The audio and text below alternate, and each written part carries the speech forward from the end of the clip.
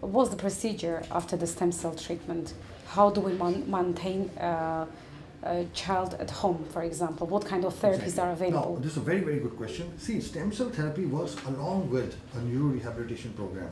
So ABA, counseling, occupational therapy, some degree of physiotherapy, aquatic therapy, all these things have been found to work along with stem cell therapy.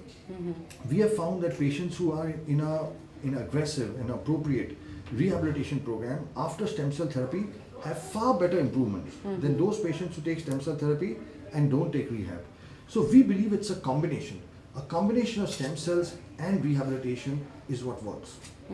We've also found, interestingly, that when the parents are motivated, when the parents are driven, those children tend to do much better. Because what happens, as you're aware, with autism is that very often the parents give up. And the sheer pressures of society, of living and everything else, we have parents who've sort of given up hope.